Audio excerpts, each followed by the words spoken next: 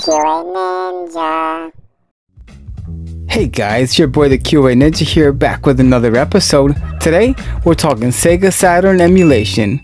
I'm going to show you how I repurposed an old laptop and turned it into a Sega Saturn emulating machine using Manafin. Stick around, got a good one for ya.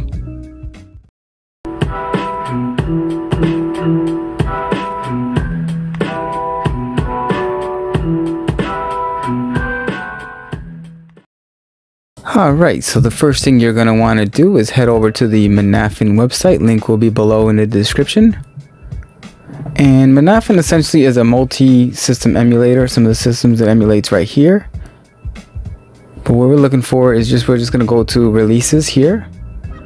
And then we're going to go ahead and for this we're going to download the latest version, 64-bit for Windows. And then we're going to go ahead and extract this to our desktop. And here it is. Alright, next we're gonna have to get is the BIOS files for Sega Saturn. So you can go over to my GitHub page and I'm gonna show you right here where to get them. You go down here to Sega Saturn BIOS files, or you can go ahead and Google them, the list of them for you, so you can get the BIOS files, but you're gonna need these. And then you want to extract them onto your desktop also. So I put them here in the Sega Saturn BIOS folder. So open up Manafin. Click on Manafin exe application file so everything can expand. You're gonna get this error message. That's okay. Just hit OK to close that out. What we're gonna need to do is put the BIOS files in the firmware folder. So Sega Saturn BIOS files. Open up the folder I've got here. And again, a link to where I got the BIOS files will be in my GitHub page. I'll have that link in the description below also. Let's drag it into the firmware folder here.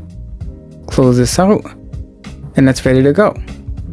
Okay, next thing we're going to do is open up Manafin and get some games going here. So we're going to drag the Q file for Fighters Megamix over to Manafin exe. You can always Google TrueRip form for this, or BinQ would also work.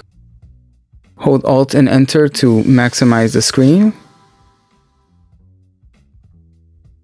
And for here to configure the controller, you can put in your USB controller. 8-bit DOE or RetroBit should be compatible with this, or your keyboard. Hold Alt, Shift, and 1. And then you just follow the directions below.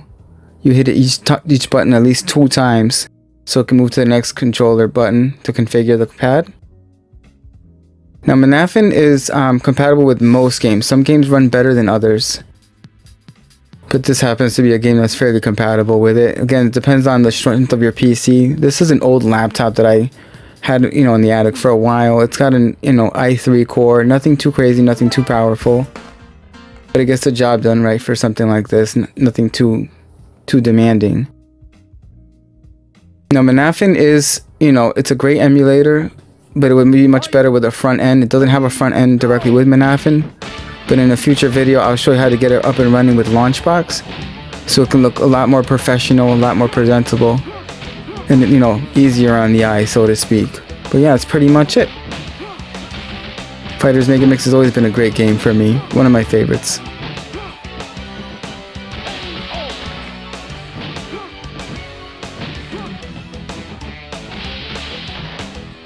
Guys, I hope this was helpful. If it was, karate chop that like button and subscribe. Check me out with me and my buddies in the Gamers Realm as we do a Friday night podcast. Details will be below in the description. Also coming down the pipeline, I'll be also having some fun with some PlayStation 2 emulation. You don't want to miss that. If you're interested in any more, check some other videos out and I'll see you next time.